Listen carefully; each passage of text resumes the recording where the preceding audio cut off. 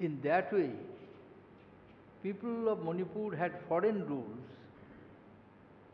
only for a short period of 53 years, 1891 to 1944, at least a part of Manipur near Moreh and its adjacent areas. I am sure you have seen the INA memorial there. In the contemporary period, people of Manipur,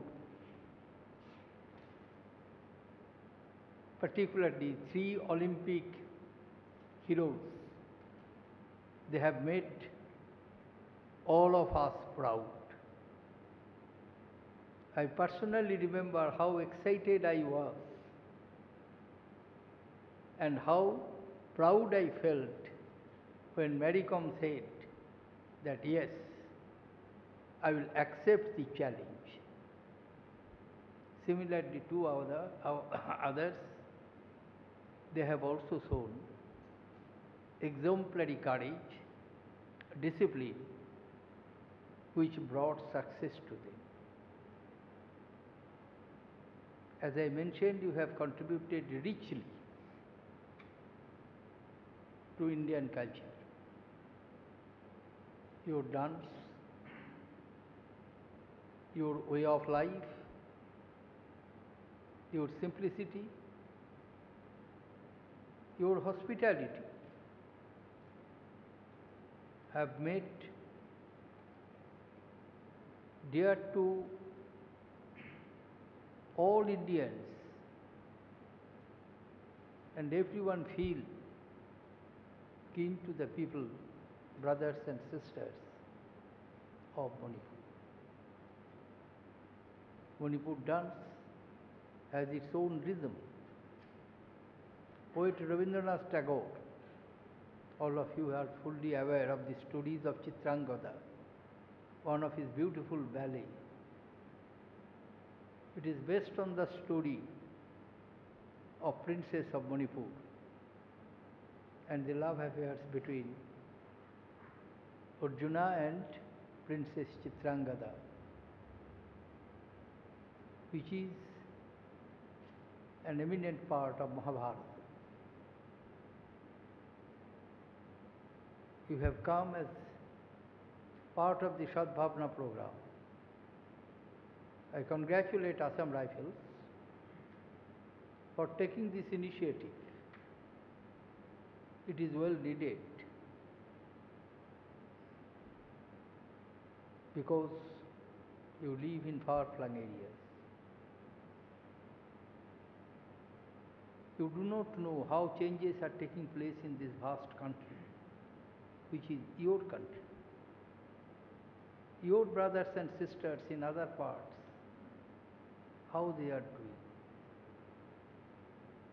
Therefore, sometimes a sense of alienation develops amongst the mind and it causes some problems.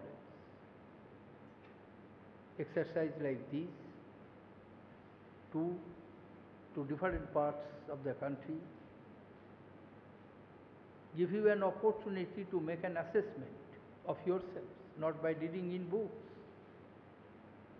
not by listening from others, but by seeing yourselves what a great change is taking place. You have the sense of pride when you feel that you are part of a great nation which, despite its problems, despite difficulties, are striving to take its rightful place in the comity of nations. As an old man, I have great faith in the young minds, young boys and girls, who do not carry any baggage,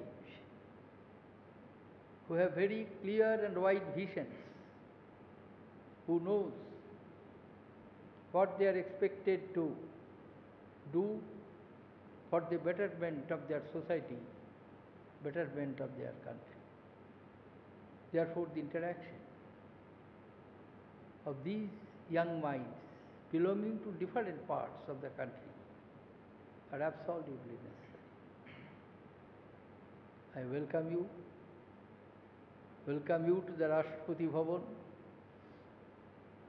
which is also a witness of many historic changes in the contemporary period, particularly in the later phases of our freedom struggle.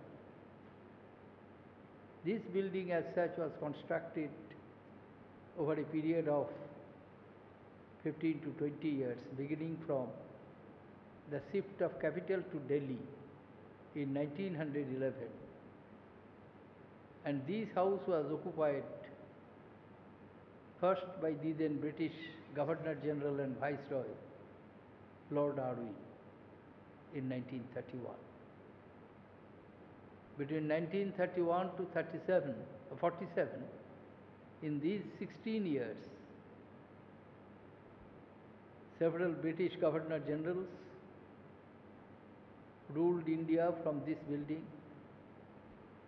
Many important meetings with the leaders of the freedom struggle, including Mahatma Gandhi, Jawaharlal Nehru, Sardar Patel,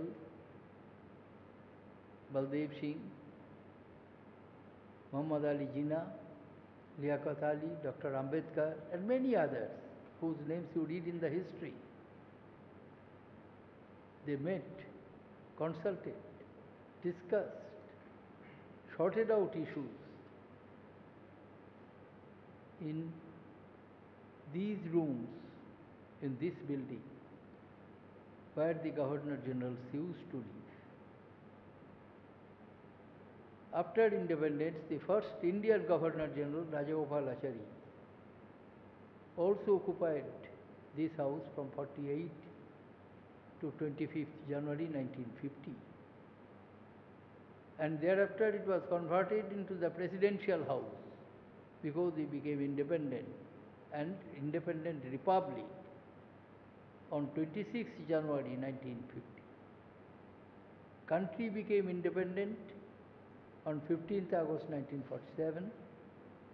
Country became republic on 26th January 1950. Since then, 13 presidents have occupied this house. I am glad to welcome you to this house, to Delhi, to your journey, and I welcome your participation in this Sadbhavna Yatra. I am confident all of you will enrich yourselves by undertaking this journey. Wish you all success and very bright future. Thank you, young students.